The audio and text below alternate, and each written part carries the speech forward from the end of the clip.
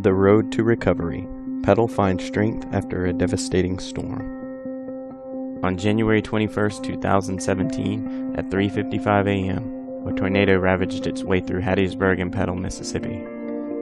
Leaving ruins in its path, the twister carved through East Petal in mere seconds. It completely collapsed several homes, while rainwater flooded out their interiors and left many people homeless. Lives were uprooted, streets were unnavigable, homes were gutted, and trees were pushed through others. Petal Upper Elementary School suffered major damage. Classes cannot continue here until repairs are complete. One of the newest shopping centers in the city was also consumed in the violent wrath of the tornado. About 10 businesses had to close in this one area.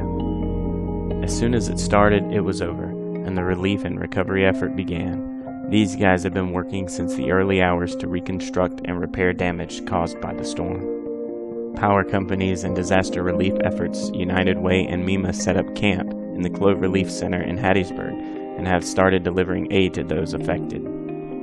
Military personnel are airborne, surveying the devastation, while the city begins its slow road to recovery.